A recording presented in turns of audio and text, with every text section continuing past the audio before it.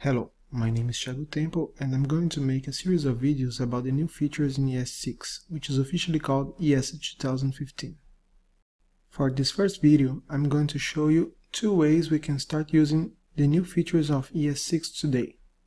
As of the recording of this video, there is still a lot of missing parts of the ES6 spec in most of the browsers, which make it almost impractical to use ES6 natively in the browsers. So Babel comes to the rescue. Babel is a JavaScript transpiler that will transpile the ES6 code into the very well-known and adopted ES5. One way of using Babel is to transpile the ES6 code on the fly. To use Babel, we have to install it, and the easiest way to do that is through npm. I'm going to assume you have Node.js installed and thus npm as well. After that, we'll need a package.json file.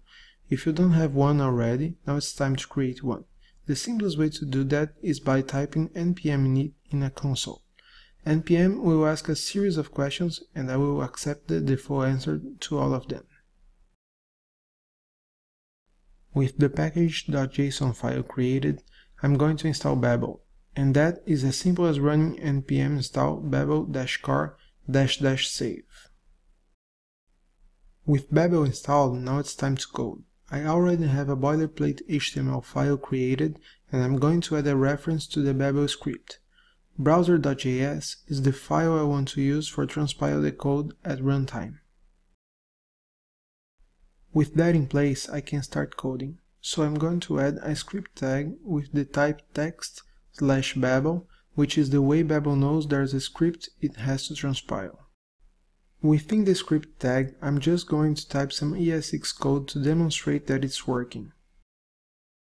Now, if I open the browser and point to the HTML file, we can see my hello ES6 in the page, meaning Babel is transpiling the code at runtime and it's working. That's great and all, but I don't want to transpile my code on the fly all the time, because I don't want my users to have to download the transpiler, neither have to wait for each script to be transpiled. So I'm going to transpile the code before deploying my site, and I'm going to do that automatically. To do that, I'm going to use Gulp. Gulp is an automation tool that uses Node. So again, I'm going to assume you have Node.js and npm installed, and with that, I'm going to open a console. Within my project folder, I'm going to type npm install gulp, gulp-connect --save-dev. Gulp is required to automate our tasks, and Gulp Connect is a plugin I will use to serve the site once it's compiled. Now, for Gulp to work, it needs a gulp file.js, so I'm going to create one. With that in place, I have to declare some variables to use Gulp and its plugins. So var gulp equals require gulp and var connect equals require gulp-connect. Now I'm going to start my first task. This task will be used by Gulp to serve the site. I'm going to call it connect. So I'm connecting to localhost using the port 9000, and the root directory of my application is the folder dist. The last parameter is telling Gulp Connect to reload when a file changes. We'll see how that works in a moment.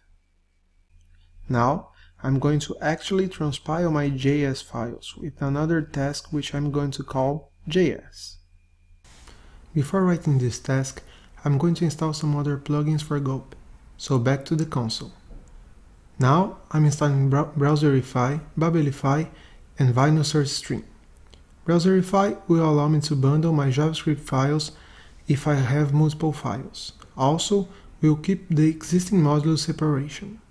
Babelify is a plugin that will integrate with Browserify to use Babel and compile the JavaScript files. Vinyl Source Stream will help us capture the text string and bundle in a single file. Now that I have all plugins installed, I can write the JS task. In the JS task, I will use Browserify and pass in the path to the main file of my application. Think of it as the main entrance door. After that, I will transpile the code using Babelify, bundle it into a file called all.js, save it to the dist scripts folder, and reload the browser. I also have to copy my HTML file to the dist folder, so I'll do that using an HTML task in Gulp. All that task does is copy any HTML file to the dist folder and reload the browser. One more task that I'll create, it's the default task. The default task will allow me to run all these tasks by simply typing Gulp in the console. So by typing Gulp, all those tasks will be executed because I added them as a dependency to the default task. Now I'm going to add my main.js file and another JavaScript file called person.js written using ES6, just to test that all is working. All this code do is to create an instance of a person class and say hello in the browser's console. I also have to change the HTML file to use the all.js file that was generated by the bundle. In the console, I'll type Gulp, and in the browser, I'll open localhost at port 9000, which was the port I configured before. And if I open the browser's console, then I can see my hello message. Great! Now, it would be great that if when I change my JavaScript files or my HTML file, that those files were automatically recompiled and the page was reloaded in the browser. So let's do that. First, I'm going to add a Gulp task to watch for those files, and if any of them change, I'll fire the JS or HTML task respectively. At the end of those tasks, I've already added an instruction to reload the browser. All that is left to do is to add this new task to be run with the default task. Now I have to restart Gulp. Let's try and make a change to a JavaScript file.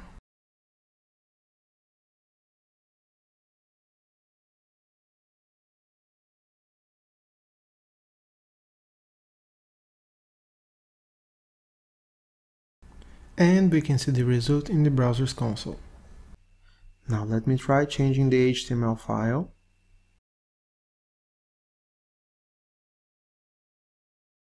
And it works as well. That's it for today. Thanks for watching.